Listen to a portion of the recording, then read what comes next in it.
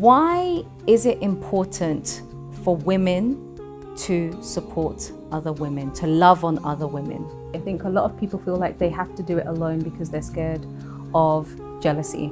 She's an author, a speaker, a coach, and she's really gonna bring it to Honesty Talks. Sometimes you have to just, you have to, I guess, ruffle a few feathers, right? Is known famously for a beautiful book that she wrote nearly 15 years ago called From My Sister's Lips. This was pure stretch zone for me, for my husband, and for everyone around us, because people almost didn't know how to respond. It's the coming together, it's the supporting.